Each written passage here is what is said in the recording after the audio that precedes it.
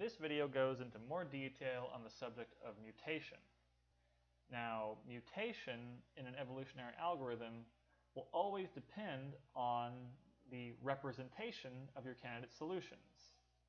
There are many common representations in use, for example, bit strings. An example being the following. Bit strings are common in evolutionary computation because all data in a computer is ultimately just zeros and ones.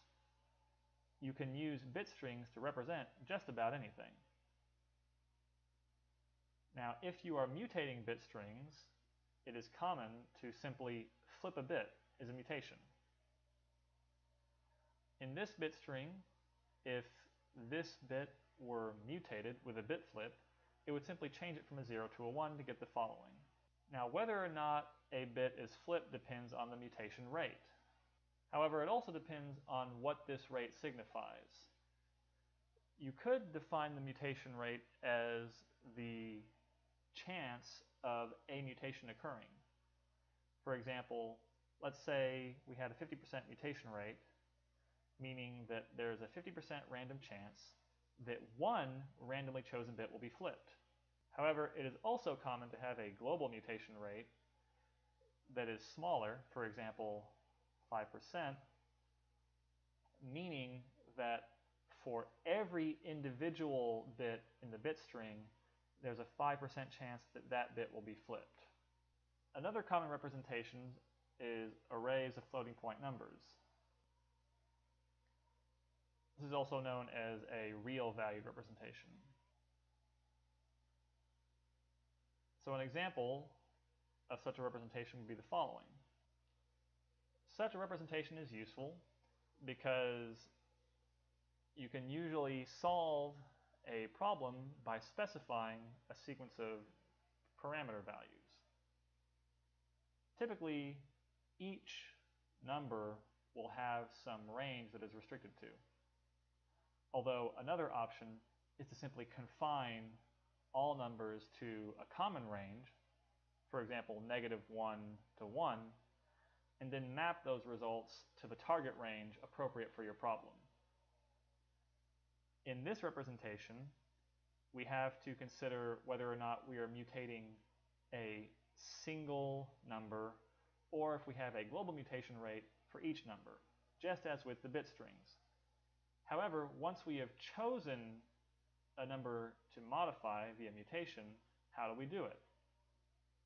If we choose this number, we will typically modify it with something called Gaussian perturbation. A Gaussian probability distribution is also known as a normal distribution. It looks like this. The way to interpret this is the following.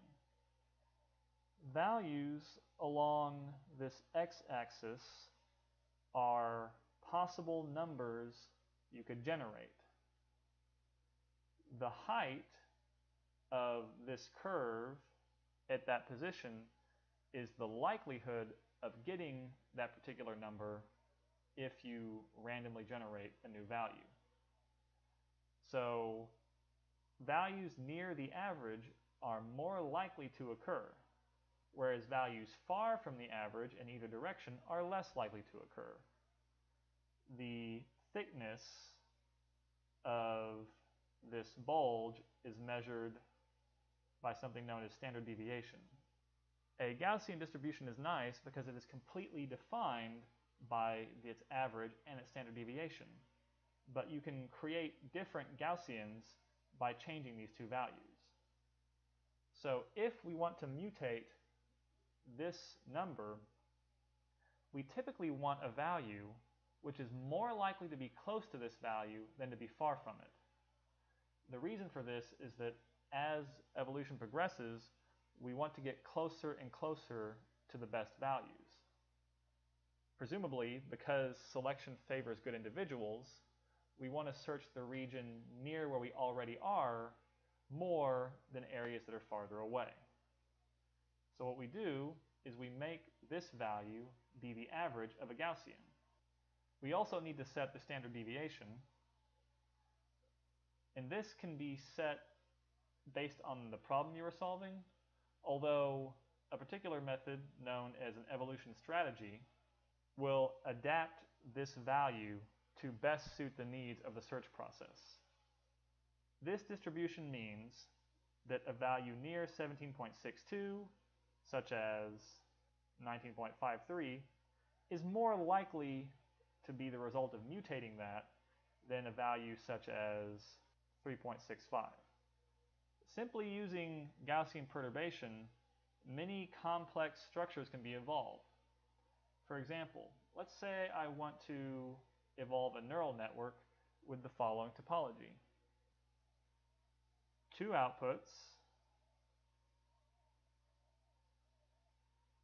4 hidden neurons,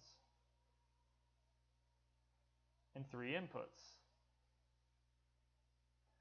Now, assuming this network is fully connected, we would have the following links.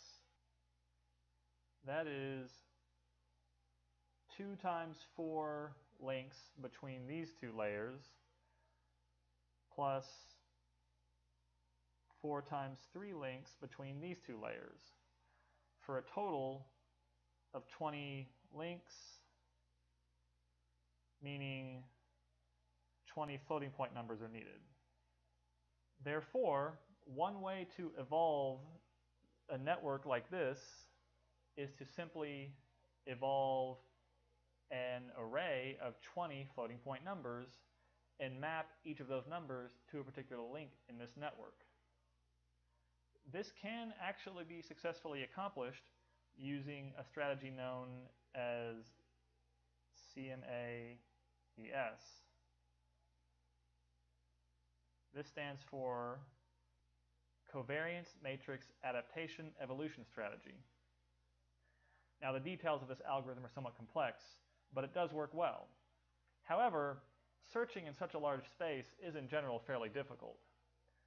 And we'll find that there are other ways to search in interesting spaces without resorting to arrays of numbers or bit strings.